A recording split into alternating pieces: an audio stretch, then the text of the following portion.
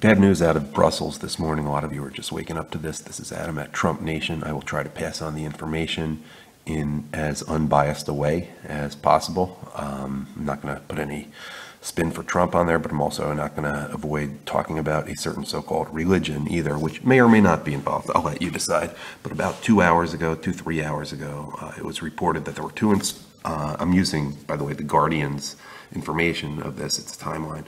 There were 2 explosions at Brussels airport. The airport was evacuated. This was around 3:45 in the morning Eastern time today. Unconfirmed reports were that 11 people were killed. That was citing firefighters. The early report was 11 dead and 25 wounded. Plenty of graphic images. The airport, predictably enough, was closed and flights were canceled around 4 a.m. Eastern time in the U.S. It apparently took place at the American Airlines area of the departure hall. Apparently there also were shots fired and there were shouts in Arabic. Okay, Arabic. I'll let you read between the lines there. Shortly before the explosions, it doesn't say whether if it was Allahu Akbar, but then Reuters provided this context. The blasts occurred 4 days after the arrest in Brussels of a suspected participant in November militant attacks in Paris that killed 130 people. Belgian police had been on alert for any reprisal action. Salah Abdeslam, the prime surviving suspect for November's Paris attacks on a stadium, cafes, and a concert hall, was captured by Belgian police after a shootout on Friday.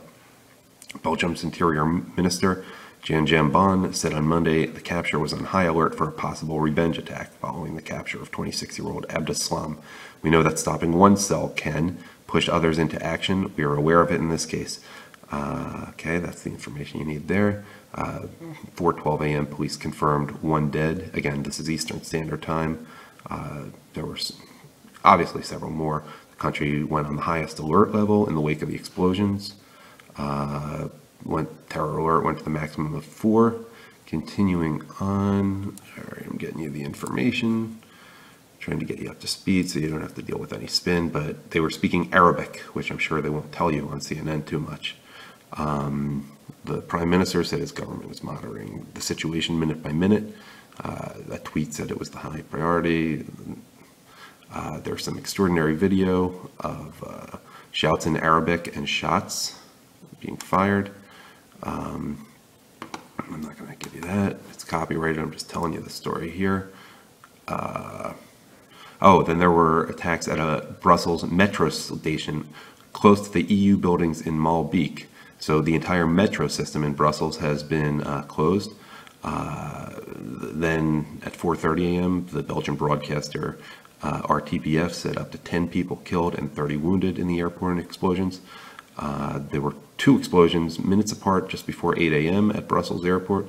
One was in the departures area and one or near the runway. That was that's a little more information. And a false ceiling collapsed, causing lots of dust and smoke. Apparently, the departures area had easy access to the public, but the runway area would have been closed to public access, and raises questions about how the explosion could have happened there. Of course, there are reports that there are Muslims working in the high security areas everywhere. So, I mean, I'll let you read between the lines, even though, the big media is not going to tell you that. David Cameron expresses shock and concern. You get the usual from world leaders. Several were injured, apparently. That was reported at 4:45 in the morning in the metro station blast. Continuing on, again, this is Adam at Trump Nation here, trying to give you the best reporting that I can on this. Obviously, limited resources here. The airport attack was blamed on a suicide bomber that took place 4:48 a.m. Eastern Time. The whole city's in lockdown. The city's museums were shut. By the way, I'll just remind you that Barack Obama is pushing to bring more and more hordes of Muslims into our country, and everyone's criticizing Donald Trump for saying something about that.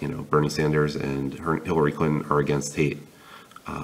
Picture of people being evacuated from a train.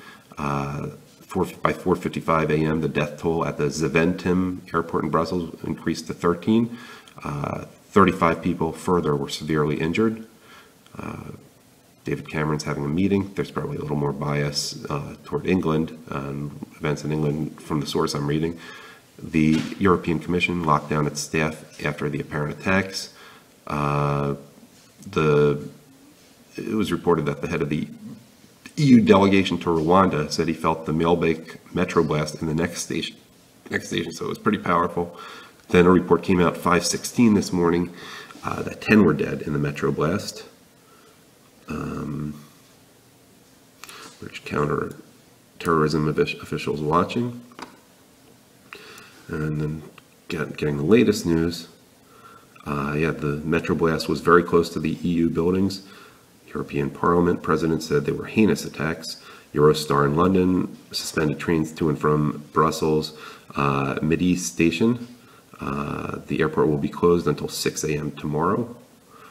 Belgium's prime minister has warned the Belgian public to avoid any movement for the time being. The Russian...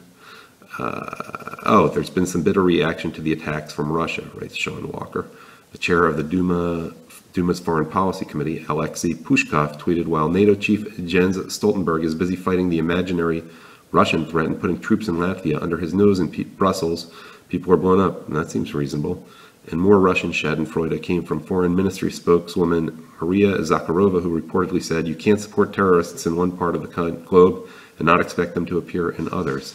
Well, yeah, I mean, let's talk about how they treat Israel. American Airlines did say, this is just 20 minutes ago, 5:49 in the morning, all its employees and contractors are accounted for after the blast in the airport departure hall. More speculation that it was revenge for Salah Abdeslam certainly has to be taken into consideration. 14 minutes ago, all trains to Brussels stations from Paris have been canceled. And then 7 minutes ago, Belgium's federal prosecutor has confirmed that the explosions at Brussels airport were carried out by a suicide bomber, according to broadcasters VTM and RTBF reported. All right, there's your information with, I guess, the way Trump Nation should cover it. This is Adam at Trump Nation. Hopefully everyone's okay. Hopefully people will wake up.